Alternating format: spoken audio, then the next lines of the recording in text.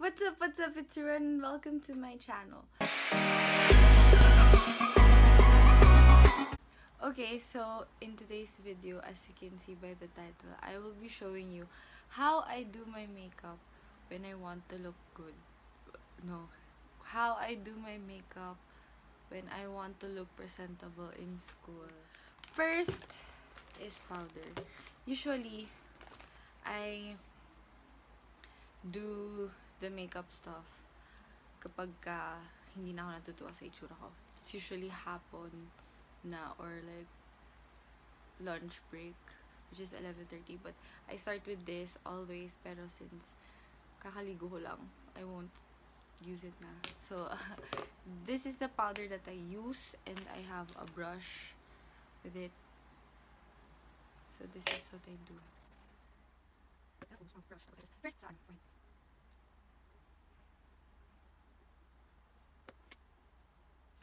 oily and parts na I get shiny.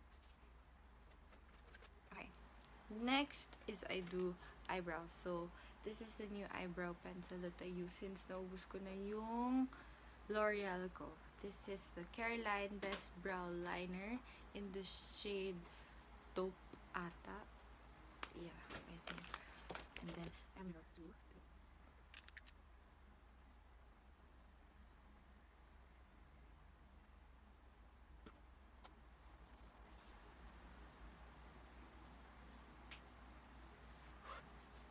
Please, kasi someone. It's ate.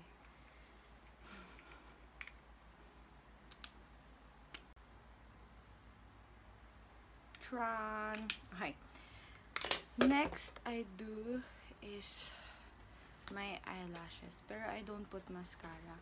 I just curl them using an eyelash curler.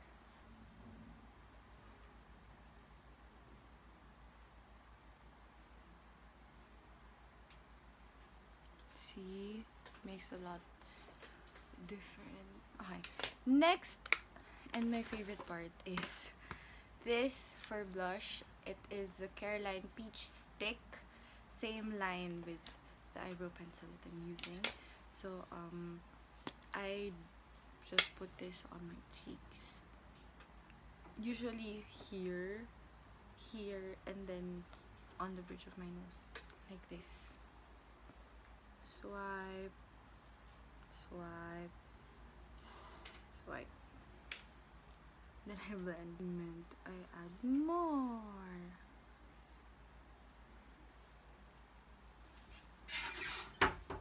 Like just to look more like sunburnt. Ganon yung look that I want.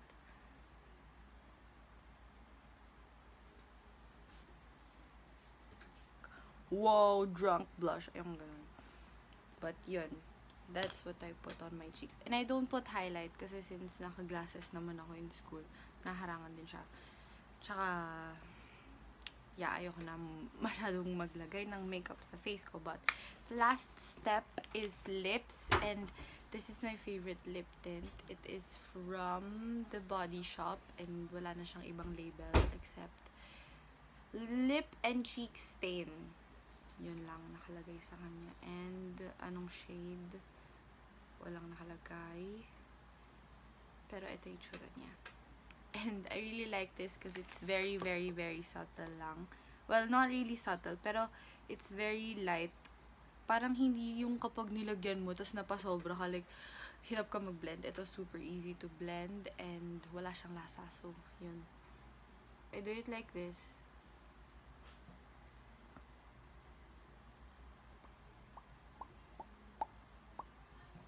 See, di ba parang wala lang siya?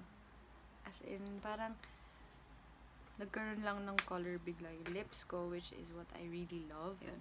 So guys, this is what I look like on a regular basis sa school kapag hindi ako tinamad mag-ayos. Sorry if I keep looking sa ganito kasi I'm looking at myself.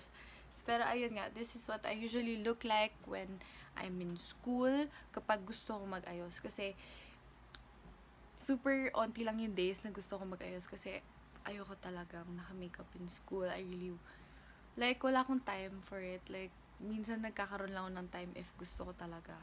Pero usually, I really don't put makeup in school. Pero if I do put makeup, eto na siya. So guys, that is it for the video. I'm very sorry if ang pangit ng lighting kasi naka-on yung lights, lahat ng lights dito. Pero I'm in front of a window right now. Pero yun na nga, this is my makeup look. Again, just to repeat it, baby powder, the Johnson's baby powder in Blossoms. Caroline Better Than Basic Caroline Best Brow Liner from Caroline in the shade Taupe. And then I curl my eyelashes, and then I use the Caroline Peach Stick. And then for lips, I use the lip tint from the Body Shop. This one. So guys, that is it for the video. Hope you guys enjoyed. Give me a thumbs up if you did. Follow my social media links down below. And subscribe to me down below as well. Hope you guys had a wonderful day. Bye!